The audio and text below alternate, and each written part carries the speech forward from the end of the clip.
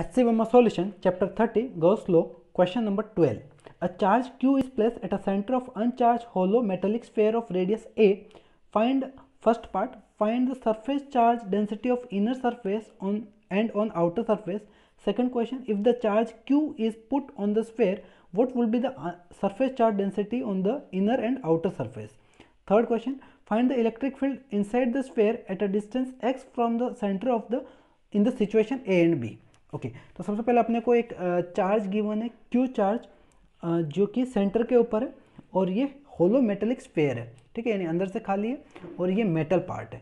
तो metal part है तो क्यू में से इलेक्ट्रिक फील्ड लाइंस निकलेगी यहाँ से, और अब यहाँ से इलेक्ट्रिक फील्ड लाइन तो ऐसे जाती है, बट हमें पता है कि मेटल के अंदर फील्ड जीरो होता है। तो इसको मैं थोड़ा जूम करके दिखाता हूँ।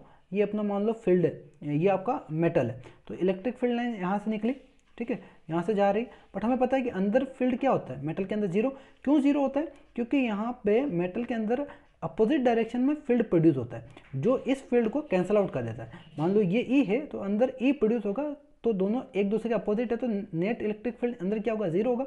अब अंदर कैसे प्रोड्यूस होता है, तो देखो यहाँ पे अंदर प्रोड्यूस करने के लिए यहाँ पे पॉजिटिव चार्ज चाहिए, राइट, और यहाँ पे नेगेटिव चार्ज चाहिए, और उतना ही फील्ड प्रोड्यूस करना है जितना ये फील्ड है।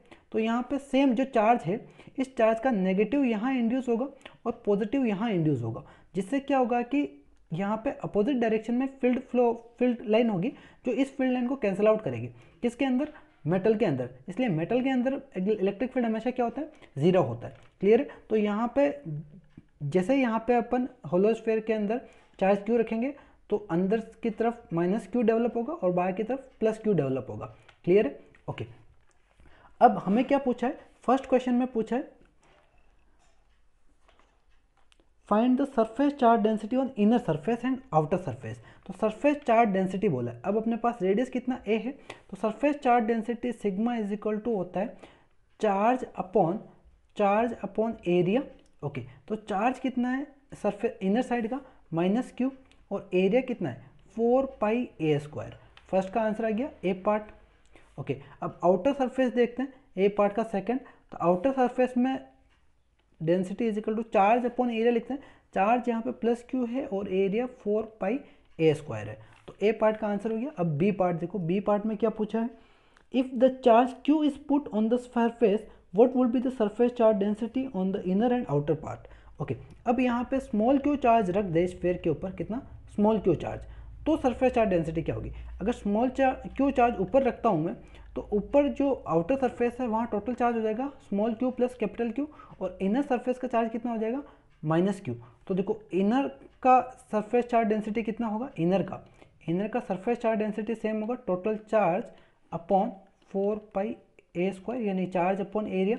और आउटर का मैं सरफेस चार्ज डेंसिटी लिखूंगा तो ये आएगा, देखो टोटल चार्ज कितना है capital Q plus small Q upon 4 पाई ए स्क्वायर।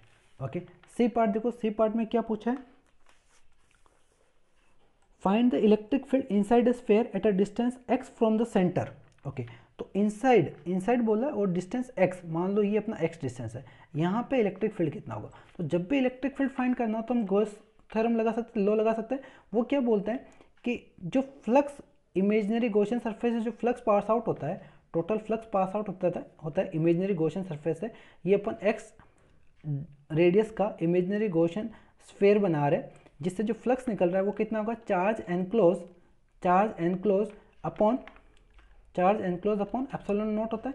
उसी को अपन लिख सकते हैं close integral of E D S, right, यानी मैं इसको लिख सकता हूँ ई इंटू क्लोज इसका इंटीग्रेशन डी एस का। तो टोटल एरिया कितना है 4 पाई एक्स स्क्वायर, राइट। तो यहाँ पे देखो अपने पास चार्ज एनक्लोज कितना है, चार्ज तो कैपिटल क्यू है, यानी Q by epsilon not is equal to E 4 pi x square, यानी ई इज इक्वल टू क्या आ गया, ई इज इक्वल टू आ गया Q by 4 pi epsilon not x square, right. Okay, अब अगर मैं बाहर चार्ज क्यू नहीं दूं तो आंसर ये सही है, और बाहर चार्ज अगर क्यू दूं तो भी आंसर यही रहेगा। क्यों?